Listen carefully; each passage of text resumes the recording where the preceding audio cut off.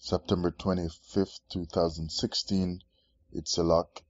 My lesson today is entitled, He'll Work It Out.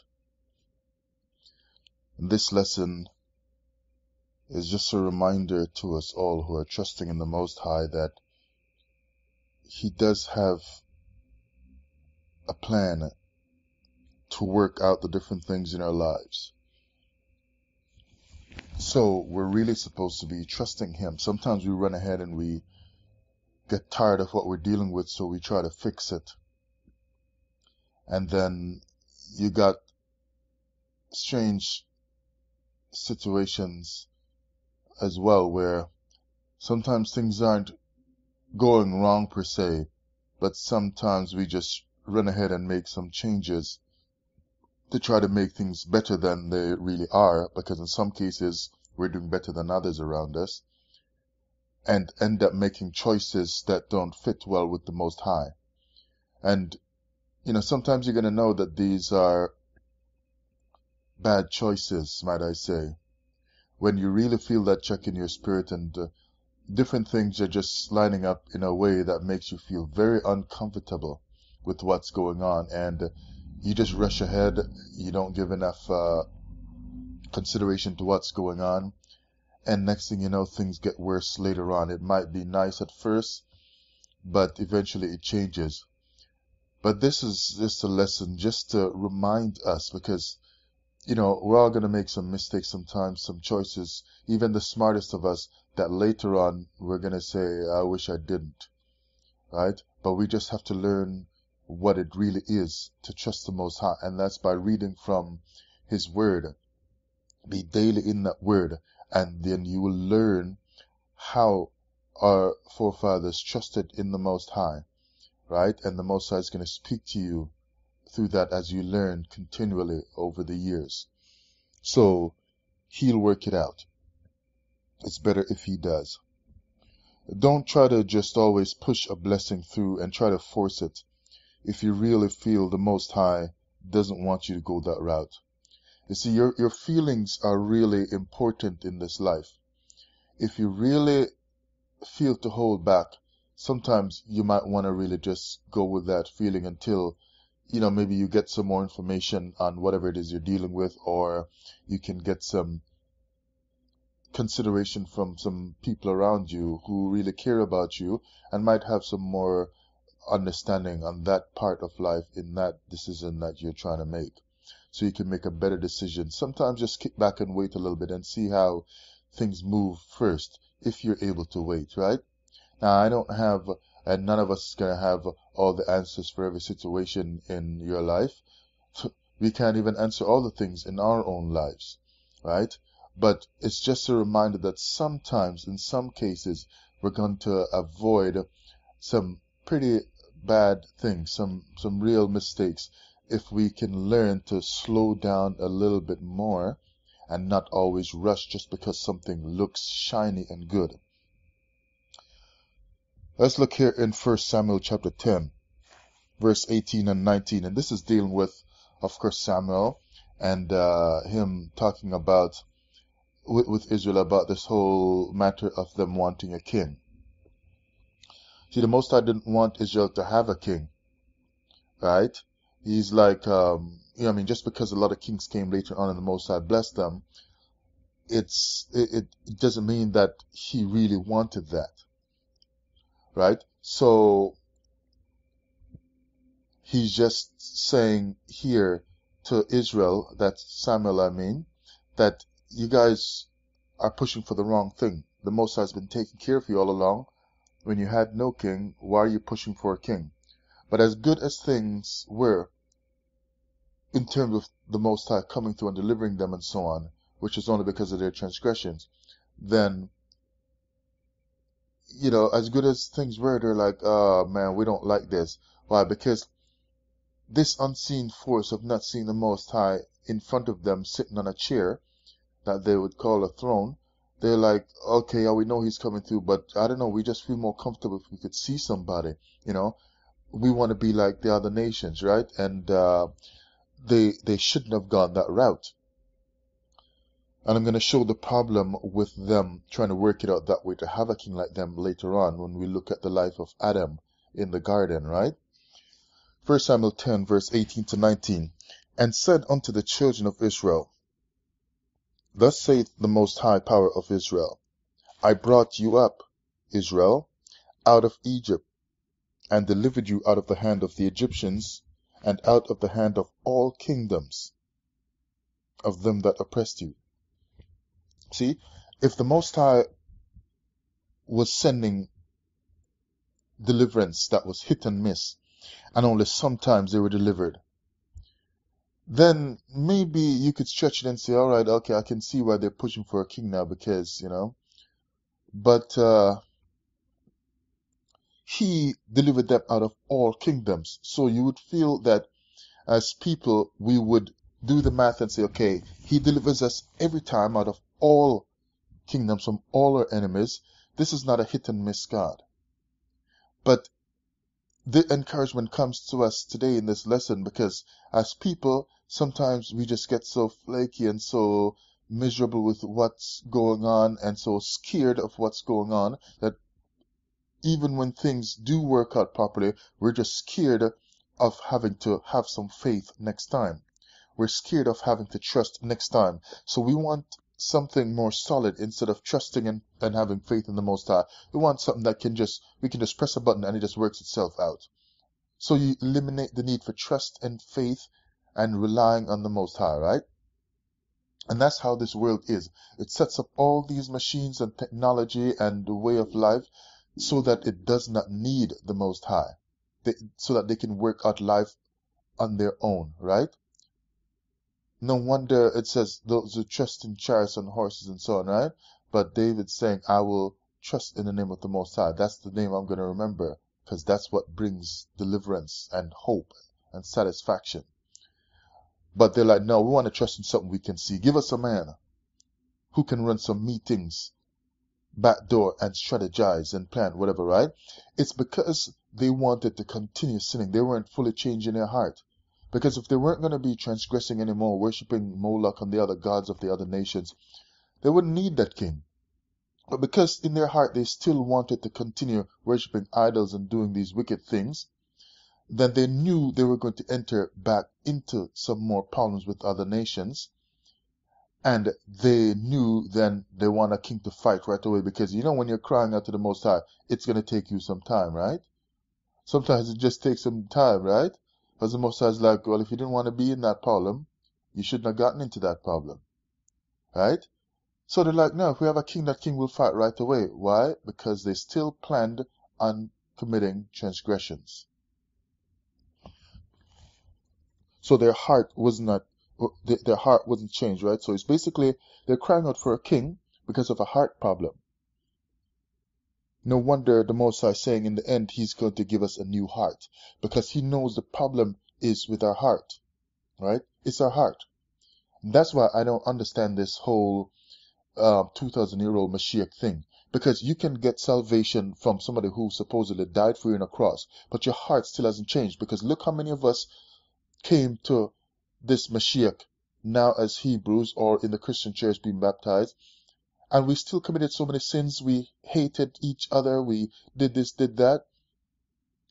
Why? Because no death on the cross changes your actual heart. So the power of Calvary is weak. Calvary wasn't a solution. In the end, when the Most High says, I'm going to give them a new heart, that is the solution. 1 Samuel 10, verse 19. So he said, okay, he delivered them out of all the nations that oppressed them. And ye have this day rejected your God, who himself, not his son or something like that. And ye have this day rejected your God, who himself saved you out of all your adversities and your tribulations. And ye have said unto him, Nay, but set a king over us. Now therefore present yourselves before the Most High by your tribes and by your thousands. So they're pushing for this king because they don't want the Most High to work it out. They want to work it out themselves by setting up their own king who's going to do whatever for them to help them to work it out. And then what will they do? Just continue transgression because they got a king that will fight for them and defend them. And what if that king ends up winning in battle against a nation that's coming coming after them? Because that nation sees them on the same plane as them. So what if that king, who ends up being Saul, beats that other nation at first? Then the people will have no need to change. Israel will just continue to sin because we don't got no reason to change. Saul kicked their ass, so we'll just continue to worship Moloch because we got protection now. It's dangerous when you can be protected to continue your sin. So in order to prevent that, the Most High is like, no, let me work it out. Because when you have to trust me, you're going to walk right. So what we find here is something interesting though. That sometimes you can run ahead with a decision trying to work things out on your own. And because it seems like you've worked it out and things are going well, you feel that that was a good thing, but not always. Look over your life and think of all the things that you did and it seemed good, but later on it turned out into a disaster. One quick or two quick examples would be like a marriage. You think, oh, this person was so it. And then later on, it's like, God, please get me out of this marriage. Right? But you thought this was the person. Some cases, people are telling you, no, no, no, no. But you went ahead like, God gave me this person. Right? And look at it now. You're no longer together, right? So it goes to show that in this life, always doing something that seems to you to be the best doesn't necessarily guarantee permanent blessings where that decision is concerned. Let the Most High work it out. By not always forcing things through or not always going by your emotions. Of course, sometimes you're going to have your emotions be a part of it, but sometimes you got to check it and see, am I feeling emotionally great about this thing? Because that's common sense and that's the best way to go, and it agrees with Torah and it agrees with the common sense of my friends and so on around me, and agrees with the common sense of the scripture and even the common sense of history? Or am I just feeling good about this because that's just how adrenaline makes people feel at first, right? So you got to check things.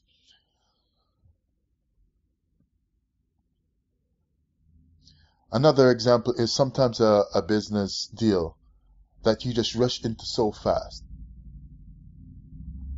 right? And it just doesn't work out. You felt great at first, but you didn't check everything out properly. And in the end, you lost so much money and lost a lot of time as well. Sometimes we got to pull back, check things out. Don't be so quick all the time, right?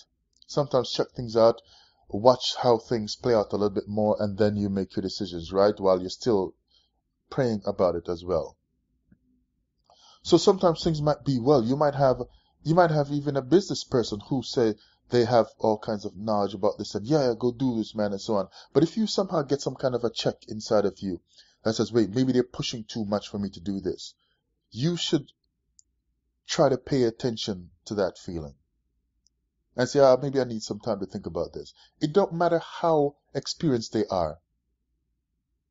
If you feel something is not quite right, pull back. It doesn't necessarily mean you're not going to do it in the end. Pull back and check yourself and ask the Most High, why am I feeling this way? Then start digging through the scriptures and see if something pops up to you. Talk to some people around you, your family or friends. Go do some more research on the matter and try to find out why you feel this way, and then make your decision while you put it before the Most High, right? And allow Him to work it out. So sometimes it looks good. Someone even anointed might be present. But if you're feeling a check all along, it could possibly mean that it's not the way to go. That the Most High wants to work things out a different way. And here's a precept for that. Well, the precept is this whole chapter, 1 Samuel chapter 10, 11 and 12, which I'm going to read a few more verses from, right? But basically, if we look at it here, we see, which like I said, I'm going to read here in a moment, that Samuel was involved in setting up Saul to be king, right? This man Saul was called, anointed now to be king. And Samuel the prophet was present, anointing him, right? And presenting him before all Israel. Even though the prophet was present, a great prophet like Samuel, even though a prophet was involved, it was not the desire of the Most High for them to go that route. And you think because your leader or your pastor says, yeah, if you're feeling something is wrong and you see some common sense reasons in scripture or in life why this is probably not the best choice right now, it could be better choice and timing later, but not right now. Even though a pastor is involved, you'd better pay attention to that feeling in you. You see, people on the outside can tell you all kinds of things, but if your own self is telling you, hold up, back up, you better listen to you. Because in the end, if it goes wrong, you're going to be the one paying the price. You're going to be the one staying up at night, holding your head, sitting at the edge of the bed, wondering what's going on. How am I going to deal with this? Don't let people push you into things you're not ready for. But let the Most High, with his timing and strategy, work it out. So Israel, with all its kings, became captive and scattered, went into different captivities. And here we are today in 2016. We're captives, scattered. Just because a prophet anoints a king, and just because there were different kings that the Most High was working with throughout Israel's history in the Old Testament, doesn't mean that it was the way that the Most High wanted it to go initially. So here we are, after all those many kings, we're still in captivity. Because like I said earlier, it's not having a king, it's a heart problem with Israel. So you're trying to fix the problem of your heart by having something external, a king. You might be trying to rush into a decision to fix this stuff that's going on in your life with something external, when maybe the Most High is trying to deal with you in a different way and call you into a different route in life, in a certain area in your life.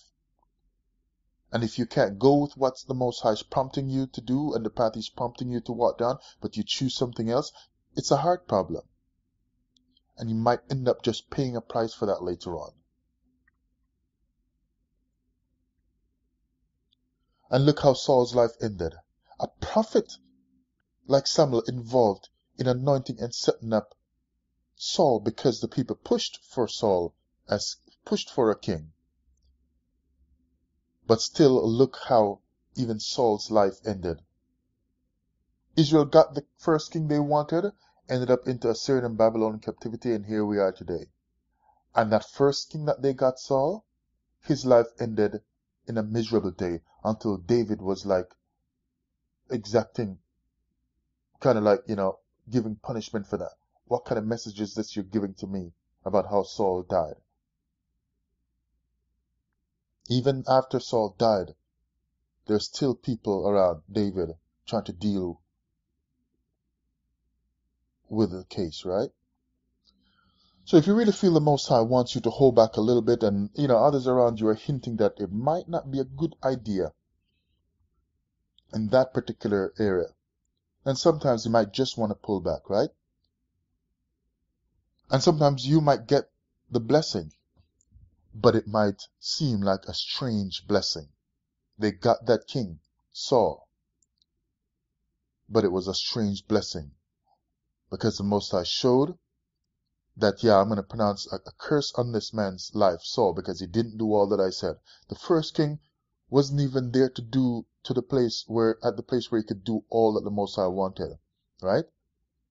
Didn't destroy all the Amalekites, right? He didn't do it properly, and they became a curse unto Israel. The first king. Why? Because even he, Saul himself, had a heart problem, a heart issue. So you might get the blessing, but it might be a strange blessing. They got the king, but he wouldn't do all the word of the Most High. You got that nice job, but the Most High saying, don't go over there. But the job might end up turning out to be a problem for you later on. Might seem nice at first, but the Most High saying, give some more time to my word. The Most High has cut you down in life in certain ways to give you more time to seek after him and to learn more and to know more, to set you in a place where you can feed his people, where you can dig in and find certain issues that are critical to Israel moving forward from this point where we are in 2016, to help shape the mind of his people some more. But you want to work against how the Most High has cut out certain things out of your life just for a little while right now. But you want to work against it and say, no, I'm going to restructure things the way I want right now because I'm sick of living like this. Sometimes you don't know that sometimes the Most High is boxing you in just for a while for his own strategic reasons. Of course, you read of Job being cornered in. He put a fence around Job so this particular, presence called Satan couldn't do certain things to him, but could only do certain other things. But for Job, that fence was his sickness and his monetary loss and so on, and the death of his children. Satan got a fence that allowed him not to do certain things more than he wanted to do to Job. But Job's fence was being limited to not do all the things he wanted to do because of his condition. But the Most High was in it. Right? And so Job's life was stripped down. His job was lost, his children was lost, his cattle was lost, and so on. Like you've lost so much. And you can't see that, in a sense, somewhat of what happened to Job has happened to you. Your life has been stripped down. You've lost all kinds of things. And you never stop to think that the Most High is in this. Oh, it's just because I'm cursed. It's just because I made that bad decision. It's just because whatever. Maybe you didn't do anything so wrong more than any other person. Maybe you did all the right things once you found out that you are supposed to keep the laws and so on, right? Maybe you made all the right changes to follow after the Most High now, according to Torah, and things still go bad. Might not necessarily mean that you have done anything wrong, but maybe the Most High, for his own reasons, are doing certain things in your life to get you into a corner where he wants to train you. It's like when they do boxing and they put that person in a corner, right? Not because they shouldn't be out more in the middle of the ring where they have more freedom to move and to strategize against the opponent, but maybe the trainer is boxing that person into the corner to train them so that they can figure out when the real opponent has you in a corner, how you're going to get out. So the Most High is putting you in that spot where things have been stripped down from your life to teach you how you should proceed from this point. So sometimes you might push for the blessing like they push for Samuel, and it turns out to be a strange blessing, right? Look over here now at Genesis chapter 3, dealing with Adam, verse 18 to 19. This is after they fell, they ate from the supposed fruit. Thorns also and thistles shall it bring forth to thee, and thou shalt eat the herb of the field. And by the way, the blessing I'm talking about here in this case with Adam is that they were trying to make their own clothes, it seems. But the Most High gave them animal skins, right? Like better clothes than the fig leaves, than the leaves that they have. So it seemed to be a blessing, right? And he's going to give them some food now, right? So if you tilt the ground, right? Some food, so they're still going to eat now, even though they're going to be kicked out. And it says, in the sweat of thy face shalt thou eat bread, till thou return unto the ground. For out of it was thou taken, for dust thou art, and unto dust shalt thou return. So now that they're going to be put out, they don't have access to all this food in the garden, but they're still going to eat. That's still a blessing. They're still going to get food. But it's a strange blessing. And the clothing is strange. By clothing them, he's taking care of them at a time when they just did something wrong. But it's a strange blessing, because they get all this blessing set up, put some nicer clothes on them, and give them some food, say, yeah, if you till the ground, you know what, you're going to get some food. But it's a strange blessing, because after all that, they're going to have to sweat just to eat that food. In a way, they're getting that food in a way where they didn't have to go through that first in order to eat. Sometimes you can get what you want, but it's a strange blessing. 1 Samuel chapter 12.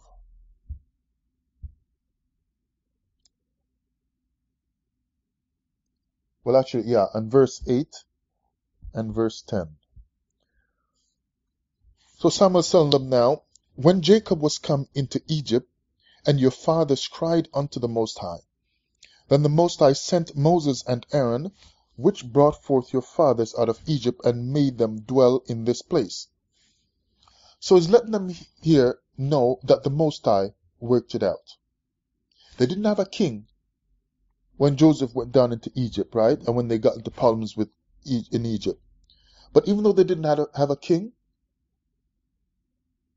the Most High worked it out. No king, but he sent Moses and Aaron. So basically saying, what do you need a king for? Didn't the Most High show up when you didn't have a king? He sent people to deliver you?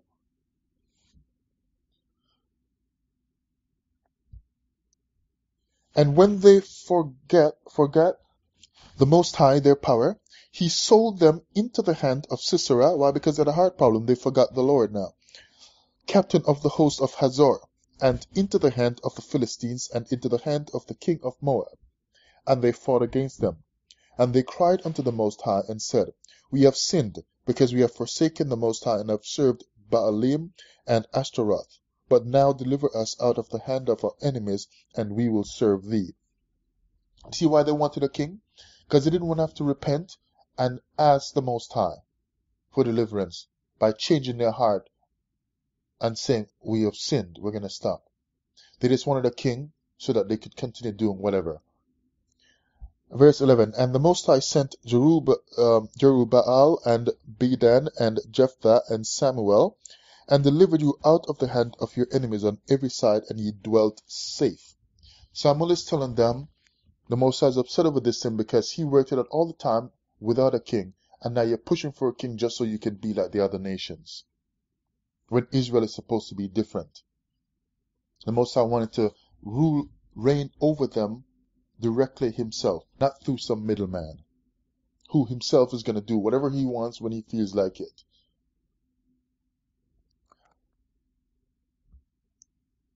Verse 12 to 13. And when ye saw that Nahash, the king of the children of Ammon, came against you, ye said unto me, nay, but a king shall reign over us, when the Most High, your power, was your king. Now therefore, behold the king whom ye have chosen, and whom ye have desired, and behold, the Most High hath set a king over you. So they got that king. Now if you look at verse 17 and 19, with this king now. Is it not wheat harvest? Today I will call unto the Most High, and he shall send thunder and rain, that ye may perceive and see that your wickedness is great, which ye have done in the sight of the Most High, in asking you a king. So they got the blessing, but it amounted to wickedness. See, I told you, you can get what you want sometimes, but it's a strange blessing. Yeah, I know you done testified, look at my job, look at my nice furniture, and you feel, wow, my furniture I used to buy was like $400 a piece. Now I'm buying furniture that's like $1,000 a piece. I got this $4,000 piece of furniture, one single piece, but it amounted to wickedness because you did not go the direction the Most High was prompting you to go. So Samuel called unto the Most High, and the Most High sent thunder and rain, and that day that day, and all the people greatly feared the Most High and Samuel. Verse 19, and all the people said unto Samuel, pray for thy servants unto the Most High thy power. You know, not the Most High our power, because they're so scared at this time, they felt so cut off. They're like, you pray to him, Samuel, the Most High, your power, that we die not, for we have added unto all our sins this evil to ask us a king. So now they've come to the point where they're confessing, just like Samuel had said to them, it is wickedness to be blessed like that. Right? Because of what you pushed for. Now they're confessing, yeah, you're right, it is evil that we got this kind of blessing. Sometimes a blessing might really look like a blessing, but it's a strange blessing. You can get set up in all the ways you wanted. You chose that person, you chose this thing, you chose that job when you knew something was wrong. And later on, you're going to have to come to the place where you realize something is wrong. Some evil has come into my life. And you've got to learn how to repent.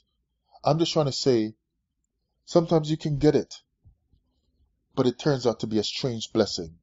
If you feel that prompting and that good common sense kicking into your own mind, plus others are sometimes saying, hey, sometimes, just don't run ahead with everything in life so hastily, especially if it's feeling so overwhelmingly good.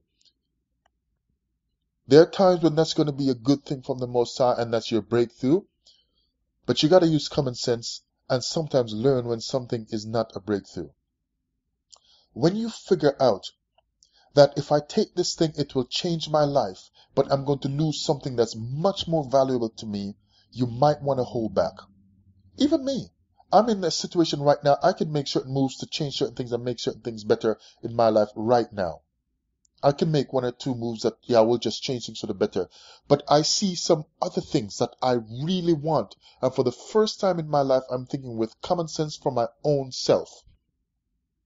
Because I've always lived with someone else making the decisions and telling me, this is how you should do it, that's how you should do it. And end up in disaster. Sometimes it went well for a while, and then afterwards I regretted it. I didn't have my own mind. And so now by using my own mind, I'm seeing I can make one or two changes right now that can fix certain things. But when I weigh it and compare it with something on the other side that has more value to me internally in my heart, that would make my life sweeter later on, but I will have less, I've just decided, no way.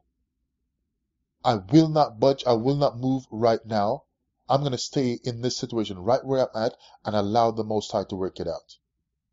Because now I'm choosing to go through life, not by just simply getting blessed in external things, having more money or something like that.